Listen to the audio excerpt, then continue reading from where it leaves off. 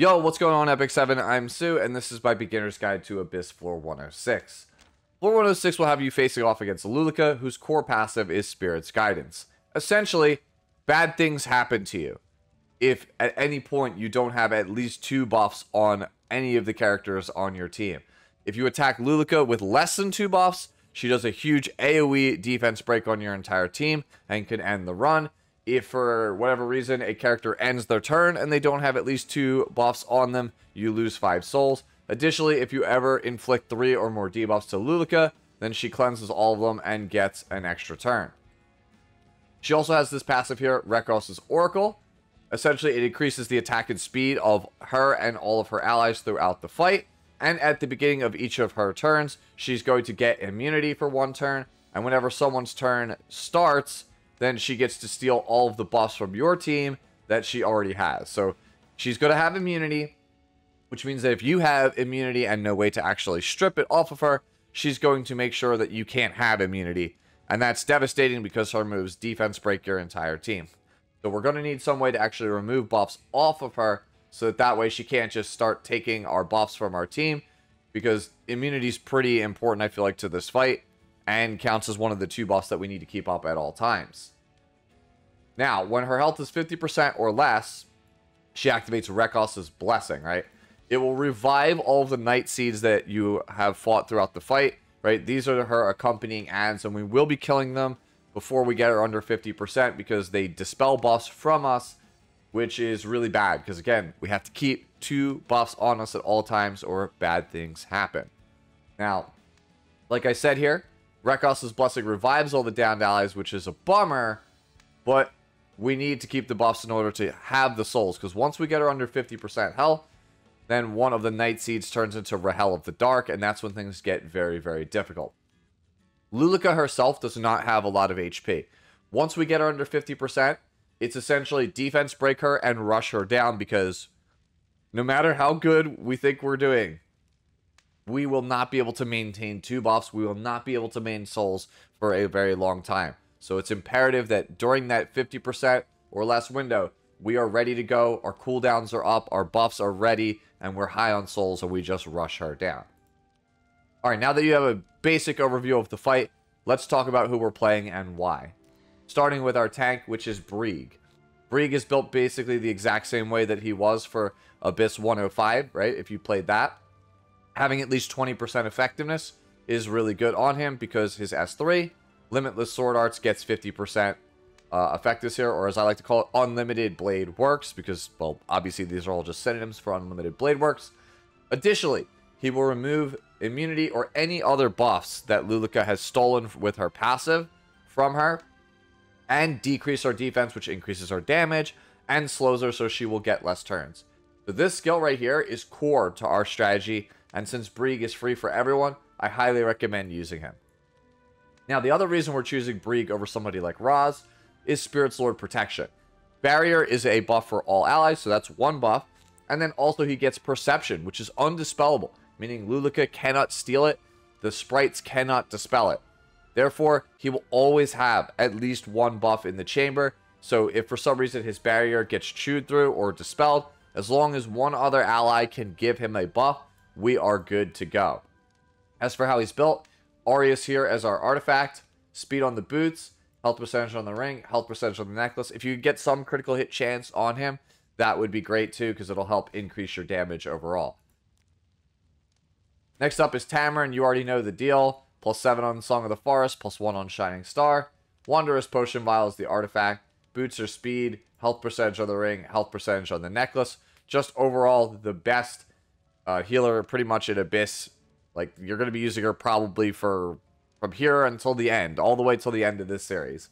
So just get used to seeing her. Expect her to look very similar to this most of the time. If you could get over 60% effectiveness, so you have a chance to strip Lulika on a non-miss when she's in idle mode, that's going to be great.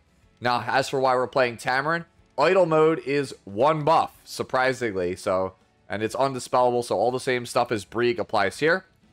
And then, obviously, you could use the idle mode of her S2, which gives attack buff to your entire team. So Tamarin should never not have at least 2 buffs on her as long as idle mode is active. And if idle mode is not active, you shouldn't be attacking Luluka anyway and triggering that kind of AoE counter. As for our main damage dealer, Vivienne is pretty much the go-to here. She's green versus a floor full of blues. That's obviously going to be very good. And her S3 and mana amplification gives attack buff to the whole team, greater attack buff to herself, and immunity to the entire team. If you can essentially use mana amplification and then strip immunity off of Luluka, you're in a pretty good spot, because then the sprites can't really hit you with debuffs because you have immunity. Luluka can't steal it because you got rid of her immunity, right? And then you're going to be doing big damage. So that's why Vivienne is the play. She's pretty much the best free-to-play option alongside of Brieg in terms of generating damage in this fight and maintaining a large amount of buffs. Daydream Joker here is going to be our artifact. Boots are speed, attack percentage on the ring, and critical hit damage here on the necklace. Now, the last slot here can be anything you want. I've used Commander Lorena. If you want to play Commander Lorena, that's fine. Just know that it's a little bit inconsistent. But whatever DPS you want to play here, as long as it's not like Sirmia, like Fire Sirmia, because you're bringing a red unit into blue unit, so you have the miss chance and things like that. As long as it's not a red unit, you can play whatever you want. I have decided to go with Furious, and that's for one simple reason. Morale boost gives increased critical hit chance to the entire team, which is a semi-rare buff. It is a buff that he could give very, very quickly, very frequently to the entire team, and it is one that, again, not many characters have access to. So now we have a pretty good spread of buffs. What do you think of? We have Barrier, we have Idle, we have Perception, we have Crit Chance, we have Immunity, we have Attack Buff, we have Greater Attack Buff. That is a pretty big spread, right?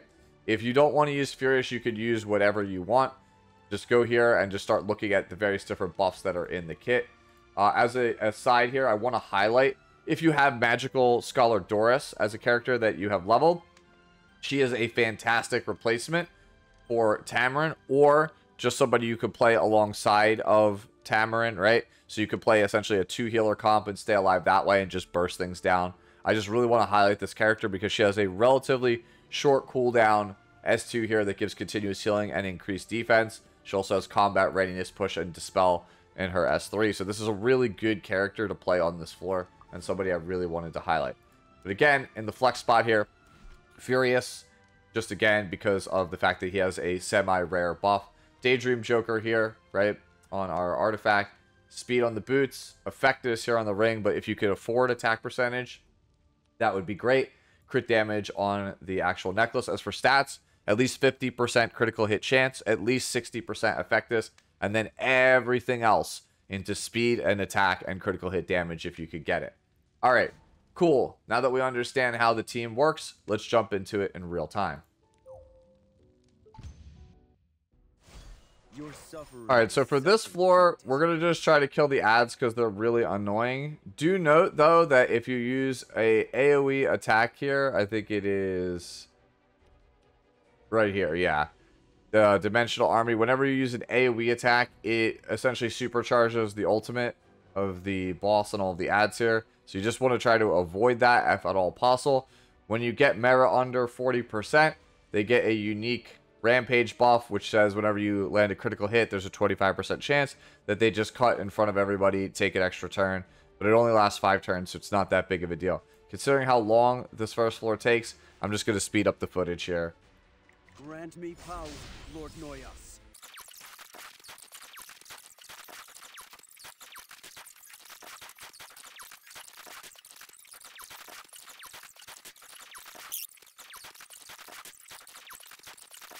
I have no mercy to spare. For your reckless greed. Okay, so now we're on Luluka. So we're going to barrier up here with Brieg. And now that we have 2 here, we can actually attack Luluka. With each meaningless outburst, you degrade yourself further. We can idle mode. This will give a buff to the other characters on our team. Listen to me sing. Ladies and gentlemen, let's shine. confident. So we can soul burn here. All is done. Blood will flow like a river. Alright, we can attack one of these sprites, I guess. Doesn't have an actual cooldowns. Alright, so you see he took immunity here with Your Luluka. efforts are futile. We're blinded, but we could still go after Luluka here. Same thing here, I can go after Luluka, because you can see it's going to pull Vivian, right? We could go get our immunity here, kind of deal with the blind from the mobs in a second. Now we have 2 buffs here. Let's go hit one of these, because I do want to start getting some of these sprites low. I want to be able to kill them, so if they're going to ulti me. Your suffering is self-inflicted. Are you confident? Alright, we can skill 2 because we have 2 buffs. This is my stage. Push up with Tamarin. Why should I spare you? Alright, now Furious doesn't have a great move here, so let's Arky. Since we're at full souls. Are you finished fighting? Out of respect, I'll use all my might. I have 0 Alright, this gonna go into Luluka no matter what, so I have no mercy to spare. hopefully we get a slow here and a defense break. For your reckless greed. Can't you handle this? Now, if I go S1 and I actually hit and we push under 50%, we're gonna have to deal with these sprites being revived. I'm scared. They're already pretty high up here on the ult cooldown. I'd like to try to kill them if I can this cycle. Your efforts are futile. Let's try here. There's nothing more absurd than the arrogance of a fool. Give your all. Get our buffs. Blood will Get a flow defense like break river here. for Aachen. To our foes. Very. Get a soul burn here. All is done. You'll regret facing me. All is done.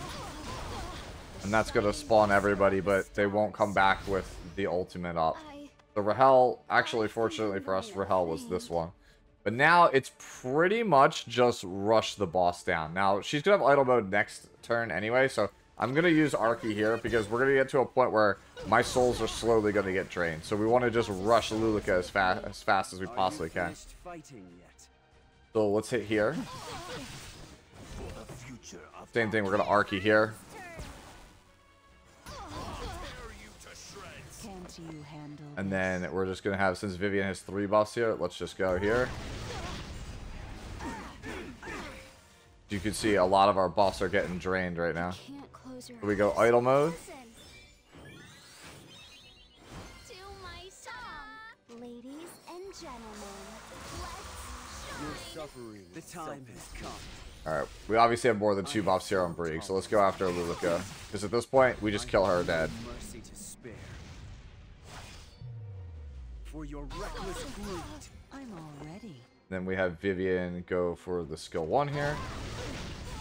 And there you go. Abyss floor 106 in a nutshell. When you get Luluka under 50% there, like we did a lot of burst damage. We got a pretty lucky Thunder God's Cry there, the S2 off of Vivian. Your experience may not be the same. It might not line up exactly the same. Just know that once you get Luluka under 50% health, it's go time. Don't focus on anything else. Just try to kill her as fast as possible. That's why I didn't use Arky or any of my souls throughout most of that first stage of the fight that I sped up. You saw I came into the floor with full souls. You want to have at least 60 souls when you take Luluka under 50%. So that way on those, you know, impactful, or I should say not so impactful turns like Furious, where my option is Arky or just go for a, you know, kind of like a piddly little S1. That's where I want to be using my Arky, right? I had a turn where everyone was full health. With Tamarin, she was 1 turn away from idle. It's like, okay, well, I can S1 for like 500 damage, or I could just Arky here. Those are the kinds of spots, the windows you want to be looking for. All right? If you have any more questions, as always, let me know down in the comments below, and post your other clear teams so that other players can see down in the comment section. I don't want it to be just only free-to-play options. Like, I'm using them, so that way everybody can relate to my videos. But if you have a specific strategy you think is easier than mine, that uses specific 5 stars, let people know down in the comments below. As always, enjoy the rest of your day, the rest of your week, and I'll see you all in Abyss Floor 107. Later now.